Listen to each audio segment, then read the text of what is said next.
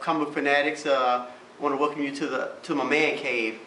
Today's video is going to be on my CGC graded comics.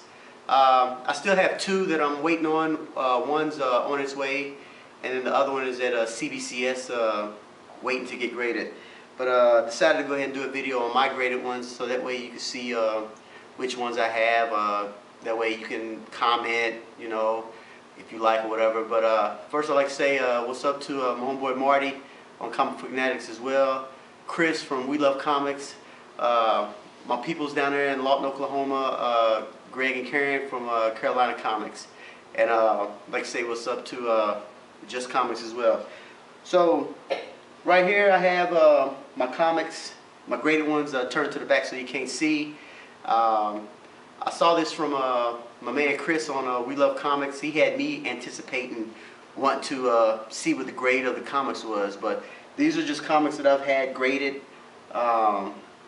you know, since I've been getting them graded, and I want to say that was like since 2012, because I really never even had the notion to get my books graded. The first graded comic I saw was in 2006 or 2007 down in Lawton, Oklahoma, where I was stationed at. Carolina Comics. They had a Fantastic Four #1, and I think it was either graded at a 1.0 or a 1.5. But they told me some kid needed the money for college and sold it to them, so they had bought it for like $1,500 or whatnot. So that was the first time I actually saw it, and then didn't think nothing about it. But when I was deployed in 2012 to Afghanistan, I had my wife send in a Daredevil #20. Why, you ask, Daredevil #20? Well, that book kind of holds a little sentimental value to me. My best friend from back home growing up, a comic book collector as well, he had purchased it for me, gave it to me because he knew I collected Daredevil, because I've hooked him up time and time again with some Spider-Man books here and there. So that was the first book I had graded, and then the fact that my wife did it for me while I was deployed. She sent it in through a third party because I didn't have a membership at that time, through Gatekeeper Comics in Topeka, Kansas. She sent it in October 2012. Didn't get that sucker back to like the third week I came back from my deployment, which was February 2013. But we're going to start with my Signature Series. Everybody knows Signature Series is like the golden graded comics, to where, you know, you take your comic, get it graded, but somebody has to verify it, and then after that, you know, they send it in, they take it right then and there and send it in. So we're going to start with my first one, which is Avengers #2, signed by the man himself, Stan Lee. I bought this book in 2012 while I was deployed. Because, you know, a lot of people don't know, but when you're deployed, you get a little extra money.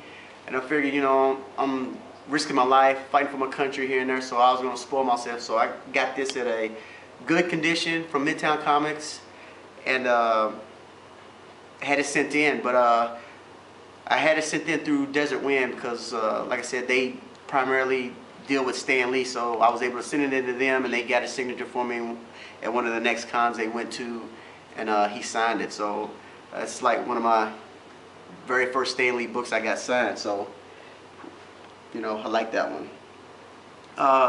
Next is Wolverine #2.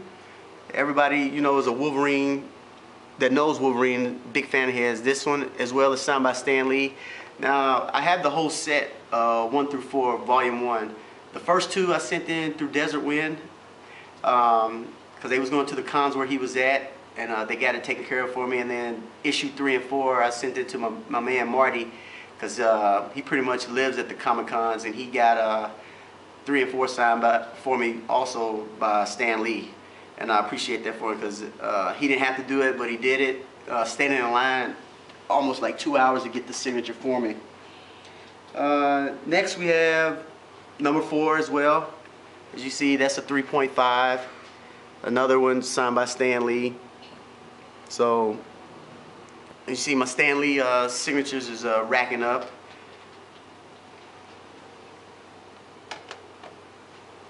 Let's see, next one is another Stan Lee. Like I said, Wolverine #1, I want to say. Yeah, #1 is 5.0. So that one's pretty good. And like I said, I'm not a real big, you know, believer. Well, I'm not saying believer, but I set my bar at a 3.0. Anything 3.0 or better, I'm pleased with, because, you know, with all the moving I've done in the past 15 years with my books, you know, I know they're bound to get messed up. Now, this is a Batman 200 that I got signed by Neil Adams. Desert Wind took care of this one for me as well. Came out as a 5.5, but like I said, the 200th issue of Batman Volume 1. I love me some Batman. I think I have over like 301 issues of his Volume 1. So I'm still looking to maybe one day own that magical number 1, which, you know, that's going to be hard to come by. Right here I have a All-Star Squadron number 43. Now, back in the 80s, this was like my favorite DC group. I wish they never got rid of this series, because I was in love with this series. This one, it's issue number 43, signed by Mike Baron. You can't see his signature because Mike Baron signs his books on the inside whenever he signs books, so that's why you don't see his signature. But it was verified through CGC at the Denver Comic-Con when I went in 2013.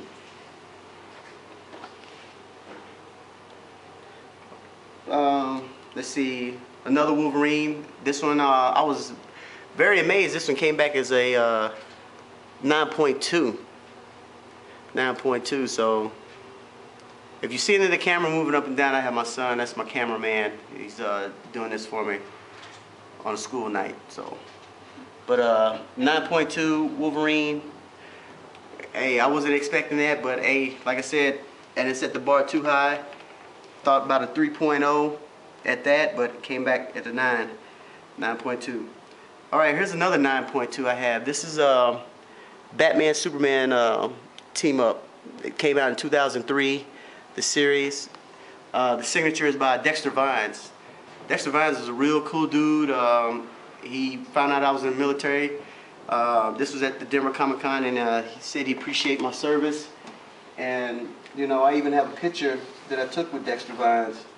And as you can see right here, that's me and Dexter at the Denver Comic-Con in 2013. Like I said, real down-to-earth dude, real cool dude. And then last but not least, I purchased this on the internet, won it on auction on a bid, 9.6 Thor, signed by Walt Simonson. Everybody knows I absolutely love me some Thor comics, so I had to jump on this one. Even though I own it in a regular bag and board, I seen this and I couldn't pass it up, you know, with Walt's signature on it. So I was pleased with that. All right, now we're going to get into the universal, well, not universal, but CGC qualified grade, which it's a green sticker they give you for all type of like different defects or whatever. This one right here that I have, which is Thor God of Thunder, it qualified, reason being because it wasn't CGC verified, and it has Jason Aaron's signature. And I got this book from a buddy when I was stationed at Fort Riley, Kansas. He came to my office one day and handed me the book, you know, with Jason Aaron's signature, and I just sent it in and got it graded, knowing that it wasn't CGC verified, but I didn't care, you know, because it was Jason Aaron's signature, and I appreciated that from him. Okay, the last stack I have right here is the Universal, so we'll just go as is. This is just sending in regularly, getting done, and like I said, here's the Daredevil I was talking about. Came back at a 4.0. Pretty good condition, being that old. The book came out in 1966, so I'm very pleased with that. Let's see, next I have, like I said, another All-Star Squadron. Like I said, that was my favorite title back in the 80s, and I just got it graded because my plan was to get them all graded, all 70 issues, 67 regular issues, and then 3 annual. So that's still my plan to get it done because, like I said, one of my favorites back in the 80s. Let's see what I have here. I have, and then here's All-Star Squadron number 1. I was very surprised. You know, I guess I kept this in pretty good shape This came back at an 8.5, and this is issue number 1. All-Star Squadron, like I said, I just like the storyline of it carried through the 1940s of the mystery men during that era, during the war, you know, and just having all them different types of superheroes that some people might think they look funny or whatever with those costumes, but I grew up liking them. Right here we have What If. Everybody knows about What If. You know, what if this happened, what if that happened? Well, I had What If Thor versus Battle Conan. Got this on auction through eBay, 9.6. Couldn't pass this baby up, and I'm very pleased to be the owner of this. And then my last one, I have Marvel Superheroes Secret Wars. I bought this at the Kansas City Comic-Con in March. The vendor wanted $150, and like I said, being in the military pays off, because once he found out I was in the Army, he dropped it down to $130. I mean, only $20, but hey, $20, I was able to get me a couple more books, so I'm very pleased with it. 9.6. Couldn't ask for any better grade than this, you know, because these books are hard to come by. I think I only know like one or two people that might have like 2 of these, that own like two of the issues for real though, but I own one, so I'm happy with that. So hope you liked my collection. Like I said, if you're a returning subscriber, thanks for coming by. If you're new, subscribe, click like, come by any other time to check out our webpage, our channel, and until next time, see you later.